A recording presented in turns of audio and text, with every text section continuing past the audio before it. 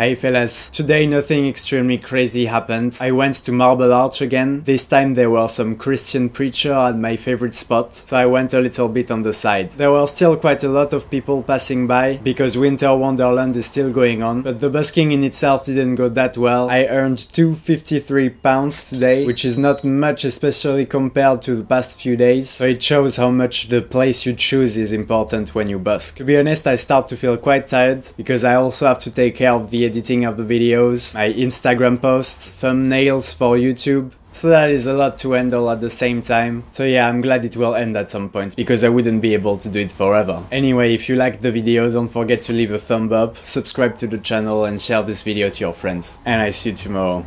Bye.